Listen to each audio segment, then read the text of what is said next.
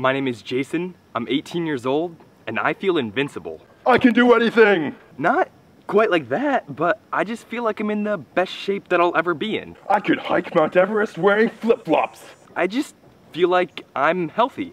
I'm immune to what you call sickness. But as much as I feel invincible, and as much as my alter ego would like to think that I'm invincible, that doesn't make me invincible. You see, for the past few summers, I've volunteered at the local hospital.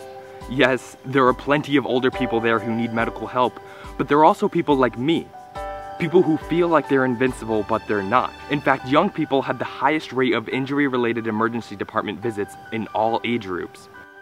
But it's not just the ER that you have to worry about. What about diseases, illnesses, and pre-existing conditions? Those still affect me. Trying to become healthy again is already enough of a battle. But the stress that I've seen people go through when they don't have insurance is a whole different kind of fight.